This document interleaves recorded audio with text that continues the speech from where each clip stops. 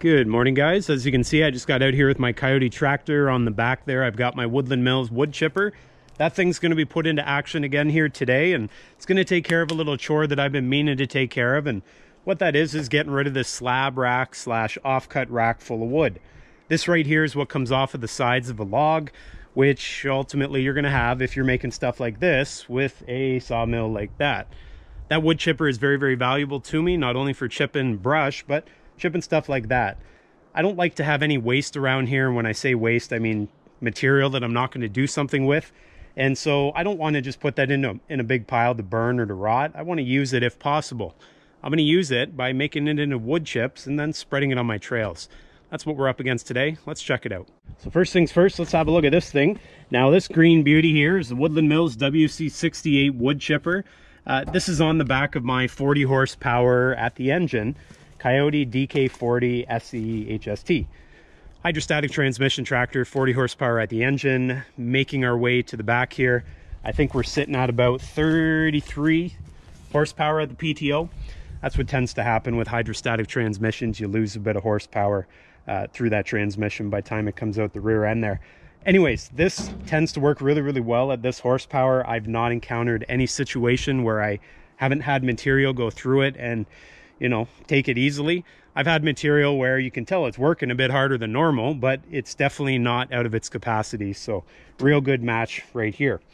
This thing, as you can tell, it has been around for a little bit.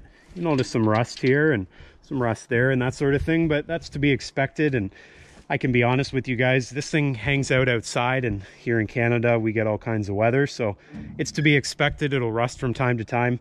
I take a little bit of undercoating material, that spray that I tend to put on all my vehicles to slow the rust, and I tend to hit all these spots up at some point. Anyways, if we have a little look-see inside here, you can see we've got an in-feed roller there, some nice sharp teeth on there, and that's hydraulically driven over here.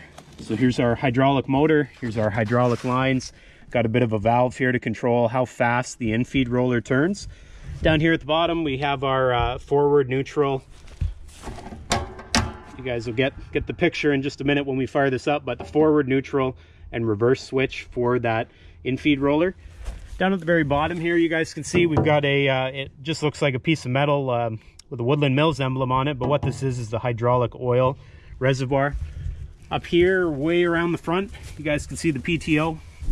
And if we sweep around here, right there, you guys can see there's that belt. That belt is ultimately driven off the PTO, which comes down there to that pulley at the bottom.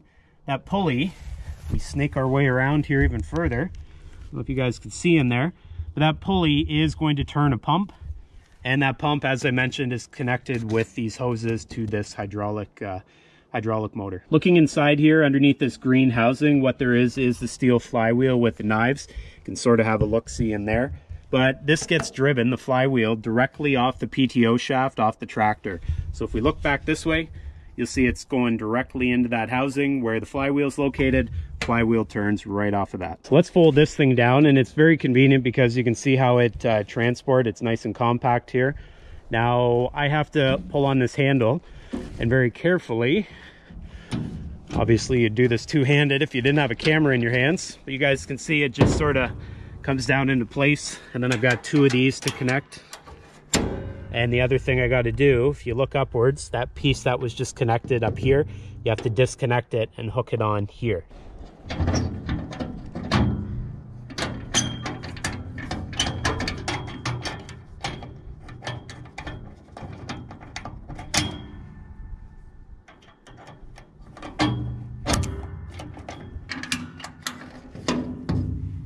So for this unit, I just constantly keep it greased, just like you should. You'll see there's bearings in the front and the back of the flywheel, and I just keep those greased. And you can see right here, there's a Zerk fitting. I grease that as well.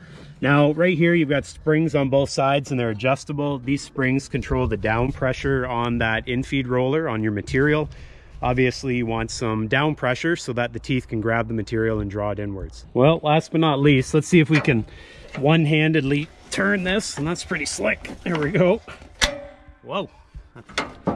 All right, you guys see how that locked into place there? I didn't quite get it where I wanted to, but you can see how that sort of rotates. two-handed is better. I can also adjust the chute here at the top. You'll see me do that in just a minute. I tend to position this so that I can put the material where I need it to be, and sometimes that includes a trailer.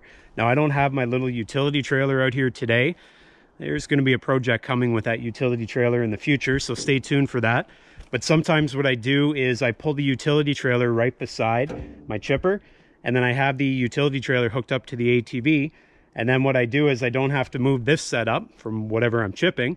I just, once I fill the utility trailer, I pull it out, go dump it with the ATV. That's not the case today. What I'll do, I'll just put the chips on the ground here, and I'll come back with a bucket, pick it up, and take it wherever it needs to be. Now, one last thing before I start up the tractor, on the right-hand side of your chipper, you'll notice this valve here. This valve has the number 0 to 10 on it, and this little adjustable lever. This controls how fast the infeed roller spins to take material right through the flywheel to get chipped. Now, with my experience with my tractor here at 33 PTO horsepower, level 10, I have not encountered any material where the chipper won't take in the material as fast as it can.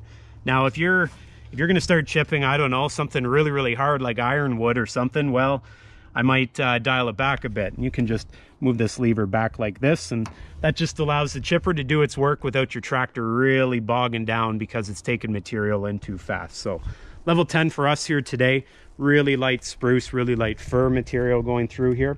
And one other thing, when you hear me fire up the tractor, I'm going to fire it up and let it sit at idle. I'm going to hit the PTO switch, then I'm going to come back and just have a quick look, make sure everything is operating smoothly, and then I'll go back in and rev it up to the 540 mark, RPM that is, on the tachometer. All right, so that's where I'm going with this today, and you guys will see me do that in just a second. So let's get down to it.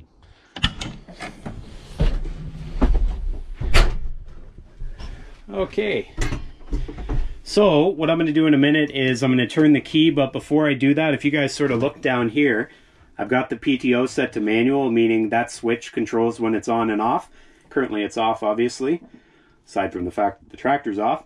When I turn on the tractor, I'm going to have it at neutral, I'm going to have it at idle, and then I'm going to have that at manual, and then I'll switch on the PTO, then I'll go outside, have a look at it, then I'll come back in and rev up the tractor to where it needs to be. So let's try her out here. All right, so there we go. And what I was talking about being the 540 RPM, I meant the PTO is going to be at 540 RPM. The actual tractor is going to be at that orange mark there, which if we have a look is about 2500 RPM on the engine. And so let's fire up the tractor. All right, you guys can see the idle there. The idle is right around, turn off the radio. The idle is right around 900, 1000 RPM. So what I'm going to do, I'm going to hit the PTO switch.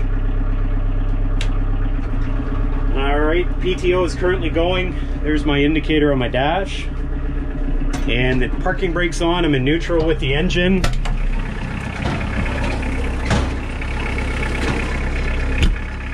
And one thing to be aware of, you'll see wood chips coming out there, and that's because last time I was chipping, there's probably a few remnants of wood still in there, so you just got to be aware of that.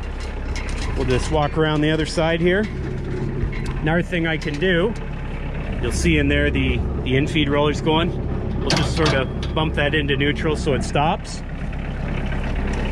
Not going to get too close, but you can see there the PTO's spinning, my guard's in place, everything looks fine to me, so I'm happy. I'm ready to get this thing up to proper speed.